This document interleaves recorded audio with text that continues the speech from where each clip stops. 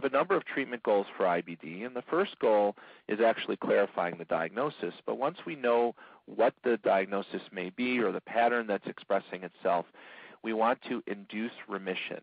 Now, the concept of remission means turning off the inflammation and returning a patient to feeling well and having an improved quality of life. In addition, achieving remission should be associated with normalization of any laboratory abnormalities like being anemic and restore growth and development and nutrition. So for those who haven't been growing or who lost weight or haven't gone through puberty on time, when we induce remission successfully, we want all that to get back on track. When we have successfully induced remission, and not before, we move on to the concept of maintenance of remission. Maintenance in inflammatory bowel disease acknowledges that these are chronic conditions that require chronic control.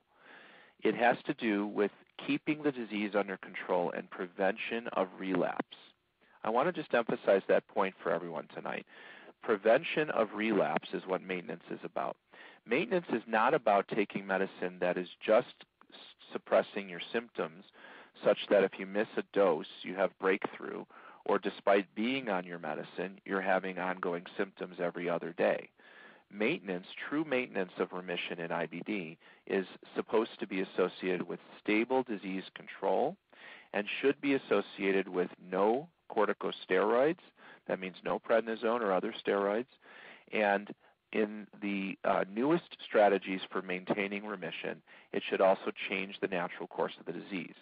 What that means is it should not allow the disease to progress, and it should avoid or prevent complications.